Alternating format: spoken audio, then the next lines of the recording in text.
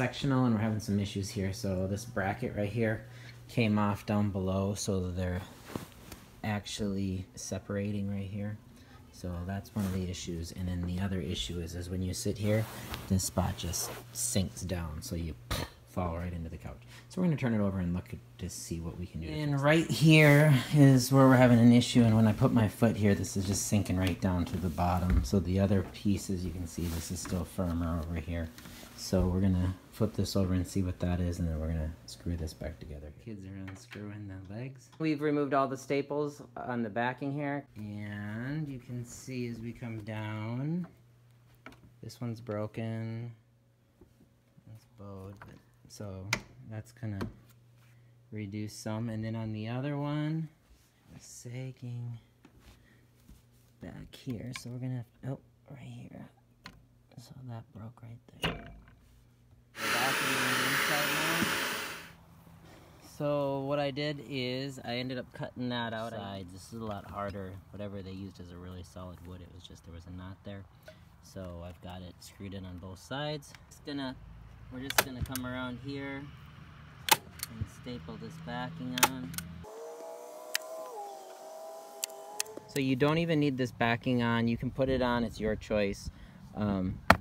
I think they just put that on so that you're not, when you're purchasing it, you're not seeing how cheap these things are actually made. So it's just some chipboard.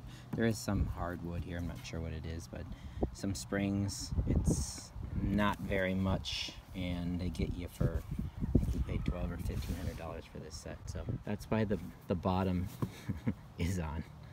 And then after you finish stapling, you're just going to come through, and you do need to pound those down. And now we've screwed in this bracket, bolted that in. Next, we flipped the couch over, sat in it. We noticed that this spring popped free after we did that, so we flipped it back up. We checked the tightness, and these springs over here on the edge where we never sit, they're still nice and tight and bouncy. Went through, they were a little less springy in the middle, so they are a little looser. And then we kind of take a view from the side to see if they're level, and when we look down, the set right there where we were sinking in, it's like bent out towards us, so those springs are a little bent. So then before we get started, we're just going to come through, grab our springs.